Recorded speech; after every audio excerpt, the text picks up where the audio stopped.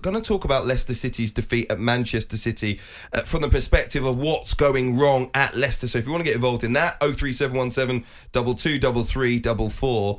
But this man on the back of the sun, Raheem Sterling, a couple of goals for him in that match. And maybe he doesn't get the credit that many feel he deserves. So I wanted to talk to you about his performance, but also where Raheem Sterling sits amongst the world's best right now. Well, I don't know what's happened at Man City at the start of the season. Obviously, they bought Grealish.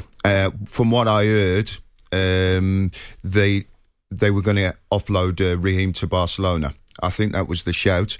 There must have been a fallout between Raheem and Pep, because why would a player who was voted in the team of the tournament of the Euros, probably up there with the top players of the tournament, then not start for Man City? And Man City didn't get off to the best of starts. All of a sudden, you know, Raheem coming back into the team has played exceptionally well, and that's coincided with Man City being on an unbelievable run. Now, I know that standards that he set, he dropped below those standards last season, but coming off the back of the summer of the tournament he had, I didn't get why he wasn't in the team. You know, there's still rumours and strong rumours about him being linked with Barcelona to go away from the football club, but for me that would be crazy. I think he's been unbelievable since he's come back into the side at Man City, and their fortunes have turned around. And I said at the time, I'm still not convinced about Jack Grealish. And when they brought Jack Grealish in, I thought if they brought him in as a replacement for Raheem, I didn't get that.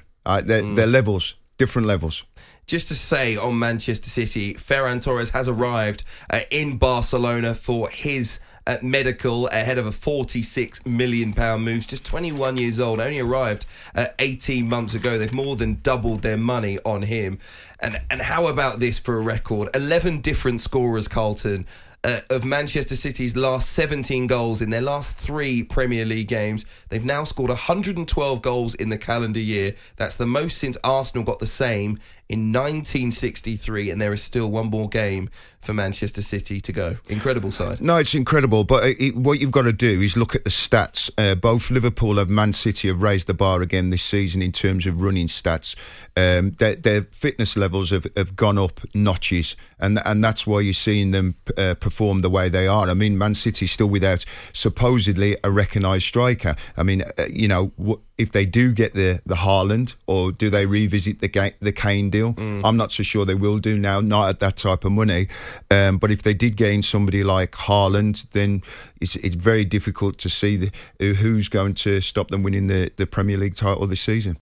Jim White and Simon Jordan, Monday to Thursday morning, 10 till 1. On AM, on DAB, via the talkSPORT app, and on your smart speaker. talkSPORT.